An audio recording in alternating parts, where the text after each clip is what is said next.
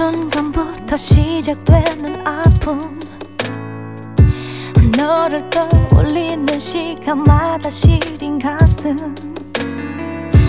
그동안의 이별은 이별 아니었나봐. 이게 바로 이별이란 걸 너로 배워가. 내 방에 너와 있던 일이 모두 영화가 돼. 그 영화 속에 넌 내 사랑의 주인공인데, 끝나가는 사랑의 끝을 보기 싫어. 난 처음으로 다시 되감아 너를 꺼내봐.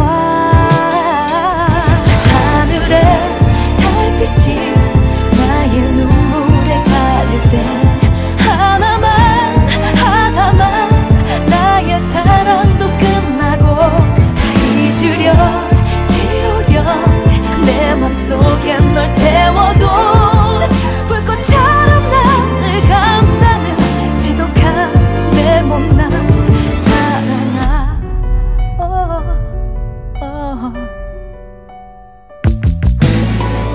한편의 시가 되어버린 나의 슬픈 사랑.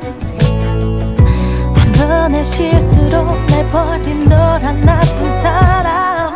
한 방울의 눈물로 잊을 수만 있다면 1년 365일은 울 수 있는 걸.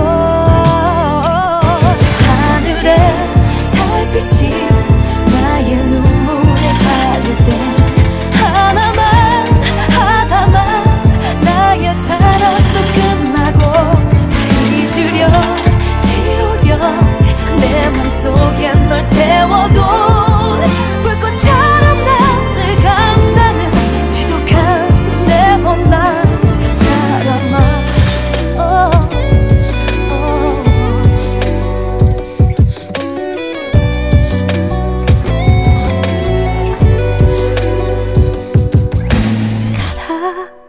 가라 가라 너라는 사람아. 한때는 내 사랑아.